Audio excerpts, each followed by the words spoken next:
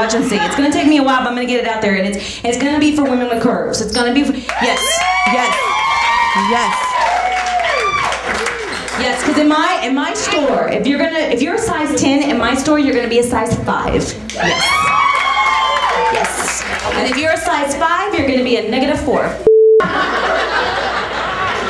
Seriously, like seriously. And if you're anything less than that, you're not gonna be allowed to shop. You get a sandwich. Here you go.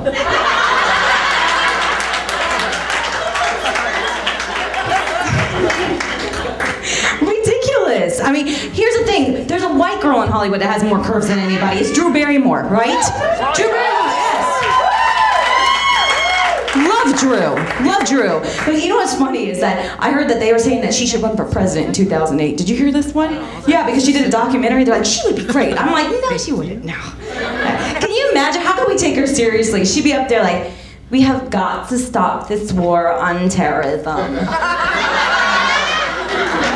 I'm serious. Osama bin Laden, I am going to find you and kick your ass. Seriously. I mean, anything. How could we take her seriously in any other profession? Imagine a doctor. Imagine going up here like crying. You're like, oh, so what's the diagnosis? I'm sorry to tell you, but you have a severe case of syphilis. Wrong. But there are so many crazies out there. Britney Spears, for example. Oh my God. Pobrecita, she needs a Latina friend, doesn't she? Right? A Latina friend that's just gonna smack her in the head.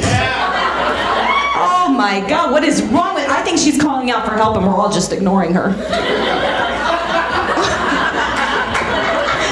Seriously. I bet you anything, we went home and put her CD in and pushed it backwards, we could hear some hidden messages. Yeah. She'd be like,